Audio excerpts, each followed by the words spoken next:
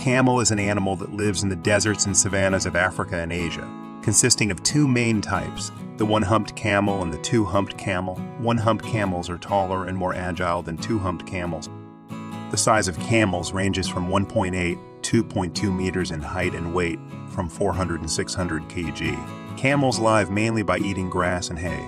They have manes to protect them from heat and cold, large clawed feet to help them walk on sand and gravel, and humps to store fat. Camels do not store water in their humps, but rather fatty tissues. Water is stored in their blood. Camels can live in harsh desert environments thanks to their long tolerance for hunger and thirst. Camels are social animals and often live in herds. In the desert, they can travel several dozen kilometers in a day. Camels were used in trade, travel, and warfare in the desert.